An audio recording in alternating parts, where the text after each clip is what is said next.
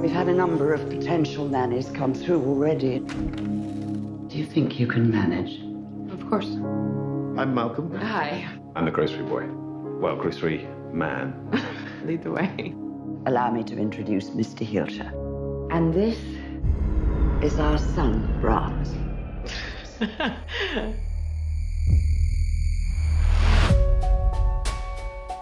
Music gives him so much joy.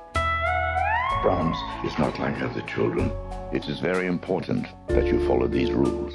Be good to him and he'll be good to you. No offense, Brahms, but you kind of creep me out.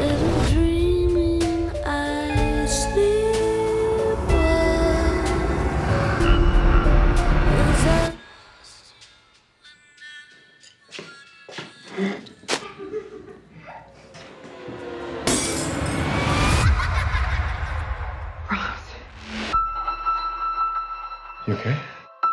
I needed someone else to see it. See what? If you leave him alone, then I'll give you a sign. This is like some kind of magic trick, right? It's not a trick. Tell me about the real Brahms. He was downright strange. A little girl from town used to come out here to play with Brahms. They found her body in the woods. By the time the police arrived, the place was up in flames. Brahms didn't make it out. Hello? No one's been out there for years. You wouldn't hurt me, would you, Brahms? It's not safe in this house. You don't understand what's happening. He's alive.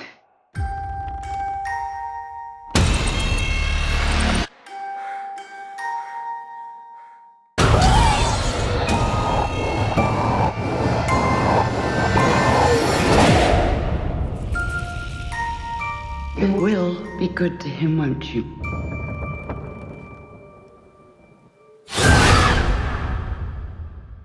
So over the last couple of days, a few requests began to trickle in that I take a look at a trailer for a movie called The Boy. And now, having seen the trailer, I can see why those requests were starting to trickle in, because this is a very interesting movie indeed. And Styx Entertainment, by the way, is a new distributor on the block trying to be the next Lionsgate, Summit, or Open Road. Lionsgate and Summit, by the way, combine forces to become almost a major studio at this point. But Styx is, again, new to the scene. But they seem to be very good at picking movies. They have The Secret in Their Eyes coming up. They had a very strong hit with The Gift over the summer, well, late in the summer. And this looks like it might be another strong winner for them. Very genre-y. And it's a little bit of a glossy, highbrow horror film. And I think there's definitely room for those. Crimson Peak, though, crashed and burned at the box office this weekend. But still, this movie seems a little less risky. It's surely cheaper. And when movies are cheaper, they're, of course, less of a risk. But this movie, I think it's all going to depend on whether or not that creepy doll comes to life at some point during the movie. Like at the very end, they shell out, talk about being cheap. I would say that even though you want to keep your budget down, I think it's crucial for a movie like this to save a little bit of its budget, even if it's like a quarter of the budget, right? Even if it's a huge chunk of the budget to pay to animate that doll at the very end of the movie. Then you have like a Ring-like moment, which kind of like makes the whole movie worthwhile, right? And generates a lot of word of mouth. Like, wait for it, holy crap, that was awesome.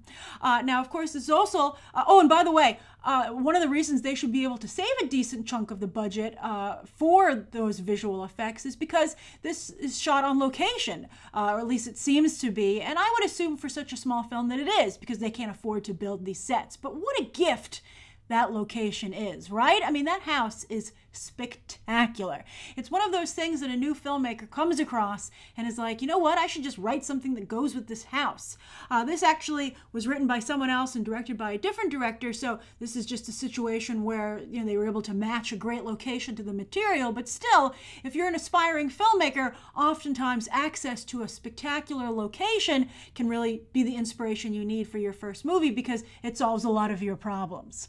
Also, of course, there are obvious comparisons to Annabelle, which was also about a creepy doll. And that creepy doll never came, well, I don't want to give anything away in the movie, but that's a very good movie. I really enjoyed Annabelle, and it did very well at the box office.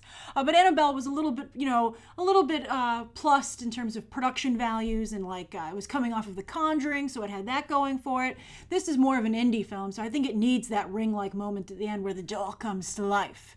But I'm very impressed. I'm very, very impressed with this. It looks like a really solid winner. I kind of almost wish it was coming out for Halloween, and it might have benefited from a day-and-date release. If this is playing on streaming on Halloween, I would be all up for it. It looks very, very good. But I'm curious, what do you think? What do you like about this? And what if the doll doesn't come to life? Do you think that the movie will have cheaped out to its detriment, or do you think it'll be okay?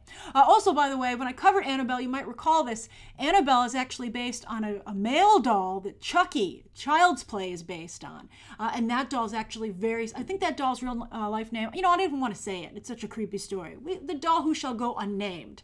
But that's a really weird story, so this is kind of playing off of that. And I guess that's my other question for you. What do you think? Should Annabelle be upset? Should The Conjuring, because they want to make an Annabelle 2, by the way, that was recently announced. Should they be like, you're totally moving in on our haunted doll territory? There's only room for so many of those movies at the multiplex.